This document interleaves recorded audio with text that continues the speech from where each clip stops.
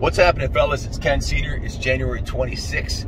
Big day today for one of my favorite motorcycle companies, Harley-Davidson. They're dropping the 2022 product release. I've already seen the Adam Sandoval and a bunch of other YouTubers have leaked pictures of the bike that they're really excited about, and for great reason. The 2022 Fxlrs-T, the touring model. It looks like a traditional Harley-Davidson FXR or Dyna. It has the Fxlrs-T fairing. It has bags on it, so you can't tell that it's a monoshock. And it basically, all of the objections I've had about, let me put it to you this way, Harley stocks went down the toilet. They have, in my opinion, and the sales have plummeted. Harley-Davidson in the last 10 years. Harley-Davidson hasn't had a product I've been excited about since they discontinued the Dyna Lowrider S, the last new Harley I bought in 2017. This new bike has got me absolutely stoked. When I saw the video, Adam dropped it, and I saw some of the pictures, did the research. I'm tempted to go buy some Harley stock because I think their stock's going to go up. I think it's going to have that much of an impact on the company. They're finally listening to us, the people that spend our hard-earned money on the bikes. I'm not ready for a dresser. Well, let's face it, we own the motorcycle shop, we own the museum. If I wanted a dresser, we could have one. But I may be old, and I just don't. The Road Glide is too big of a bike. I want to ride wheelies. I want to do burnouts. I'm a dirt bike rider at heart. Most of you guys that watch our channel, we're known probably more for two-stroke motorcycles and motocross and off-road and vintage trail bikes than we are for Harleys. But if you look, listen, I've been going to Daytona every year since 1990. That's 31 years straight.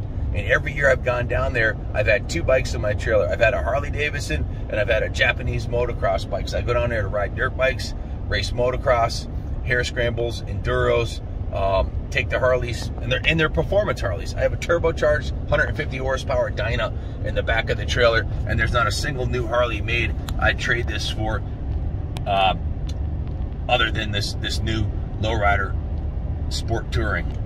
The bikes, the Harleys, I've always gravitated to. My first one I bought in 1990 was an 87 Fxlrs-T. It was a blue limited edition Harley-Davidson lowrider, big twin.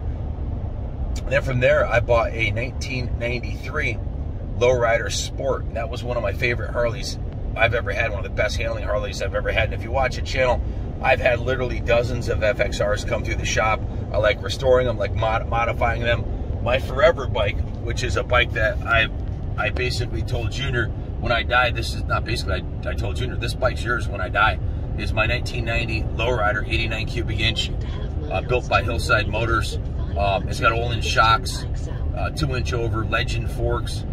Everything's been done. I want my Harleys to handle good and ride good. This new, back to the low, so that's what I like. So that's why I haven't been excited, because Harley hasn't had, in my opinion, a performance big twin until they came out with this one. What's performance about it? Well, it's 117 cubic inches. It's got triple disc brakes. It's got upside down forks. It's got, take a look at the fairing. It's a modern replica version of the Fxlrs-T. I think I represent the typical demographic of the Harley rider. I hate to say it, but it's 55 plus, most of them. But Harley's got a bike now that John Adamy, that Junior, that the 35 and under crowd is going to be interested in. Why? Because it's a performance bike. It's 117 cubic inches stock. They're easily modified. 6-speed transmission. You can easily put a kid on that bike and be pumping out 130 horsepower with a mountain of torque, and it has that typical Harley sound. I've always been a Harley guy. My dad rode Harleys. Matter of fact, my dad used to go down to Florida to purchase Harleys and bring them up north here to sell them for a profit. Same thing I'm doing now. I'm down here in Florida. Christy and I, say hello, Christy. Hi, how you doing all? We're on a motorcycle purchasing trip. How many bikes have we bought since we left 3 weeks ago? Oh God, 60 something. Actually, it's up to 80. It was it 69? I had to text Ronnie Mack when we hit 69, but we're at 83 bikes. So I'm doing the same thing Pops was doing, but I got a team behind me, Junior. We got, you know, we've been doing this for generations. So Harley is in the blood. I was really kind of sad because Christy and I, when we go on these motorcycle purchasing trips, what do we do? What shops do we stop at? We always stop at every Harley-Davidson dealership. And what do we walk out saying? There were no bikes that we liked. Yeah, nothing that we wanted to buy. I'm even considering buying one of these Harley Dynas and raffling it off. The reason we haven't dropped the raffle yet is we ordered two 2022 aluminum frame built 500s from AJ Wagner, and I'm not sure when they're going to be done. He's having trouble getting the parts, so we've missed like 4 months of the raffle here. So I think we've come to a conclusion. We're going to raffle off the 2022 CRF 450 Works Edition, and also I'm seriously considering if I can get one of these Dyna Lowriders, the Touring Edition that I'm talking about. So if you're interested in buying raffle tickets on one of these, let me know. I want a Harley that I can jump a curb with, that I can ride wheelies with, and that's another reason I really like the Sportsters. If you follow our channel, I've done a shitload of iron head Sportsters. My favorite classic, all-time favorite Harley-Davidson, style-wise, is the 1977 Fxlrs-T Cafe Racer. We have one in the museum. Christy doesn't, and Junior, and everybody wants that to be a forever bike too. It's actually on our logo. If you look at the museum logo, hopefully Junior can drop a picture in the museum logo. That's our logo bike, the 77 Cafe Racer. Why? Because it looks badass. It's a classic.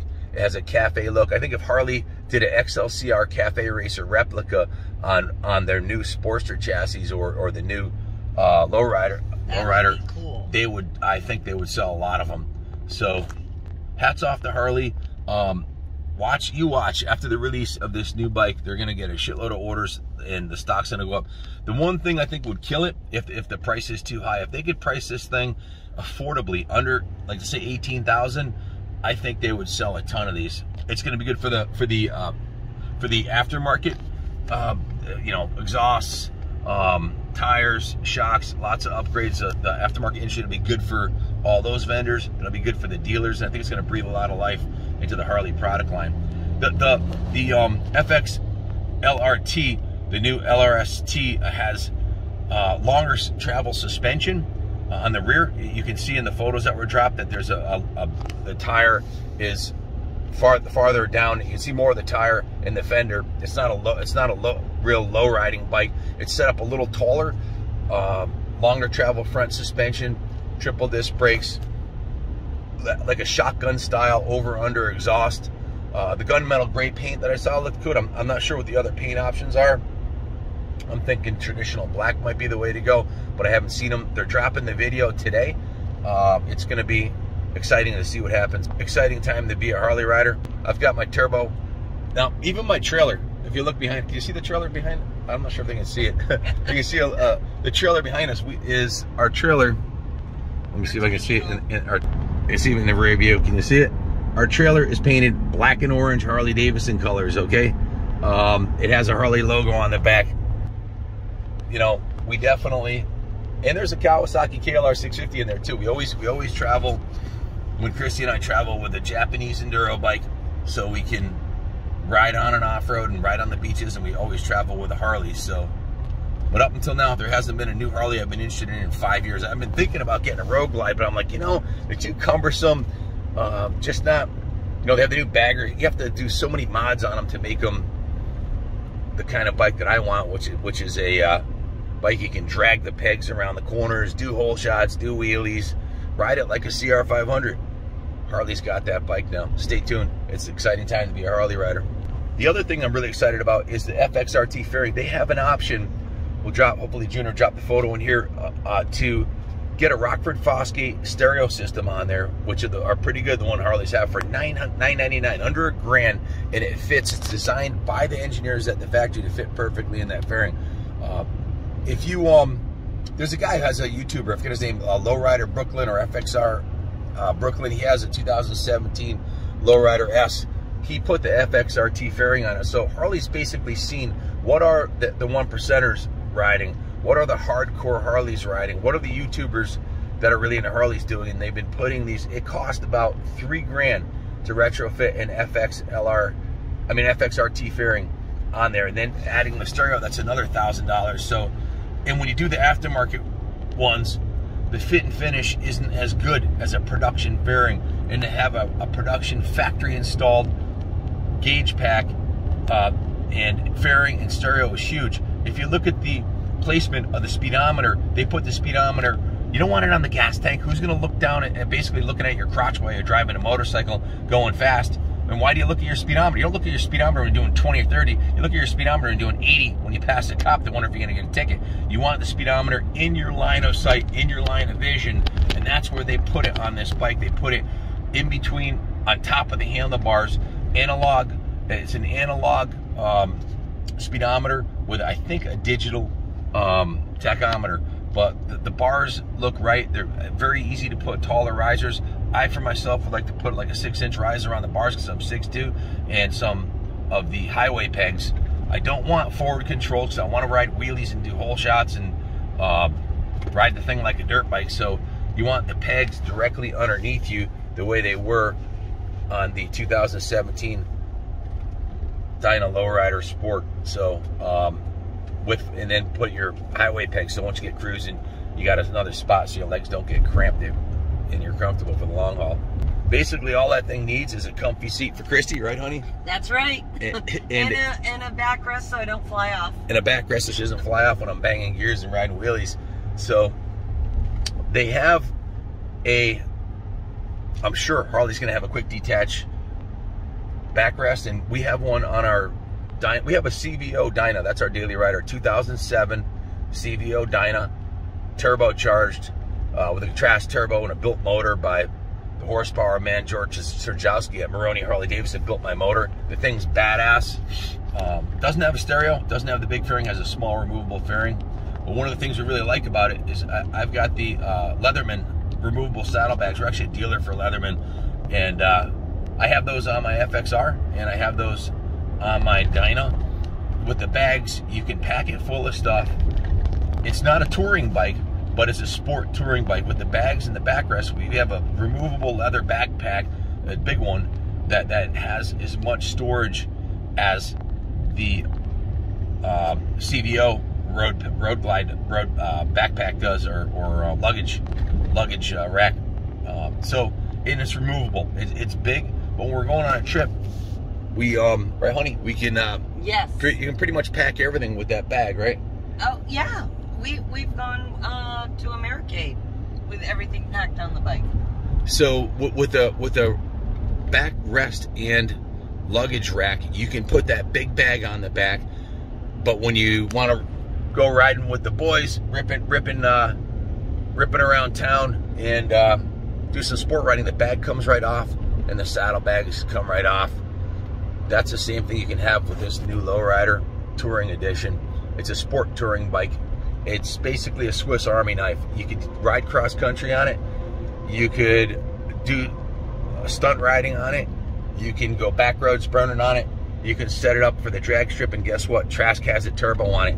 So if you want a 200 horsepower Harley, call up the boys at Trask, drop a turbo on there, and you've got yourself an absolute rocket ship. The sky's the limit. Harley-Davidson has the stage 1, 2, 3, and 4 kits. You can put easily a stage 4 kit, have it covered under warranty at Harley.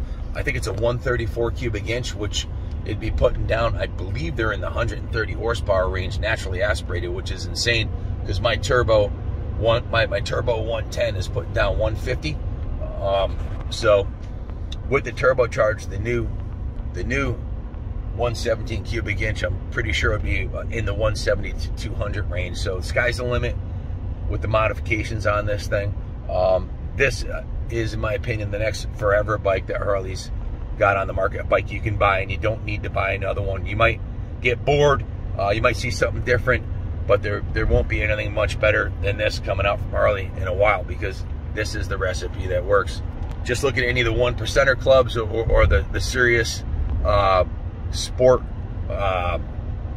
riders and stunters and long distance Harley riders. They've got the Fxlrs-T fairing, they've got the leather bags or the hard bags on the back, and they've got a backrest and a decent seat and a long travel suspension.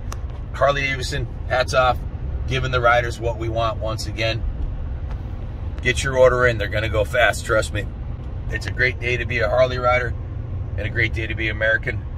God bless America. And I'm here to bless all these bikes. These bikes have thunder in them so that nobody kill themselves in them. Thank you, Father. Father Boachi came all the way from Ghana.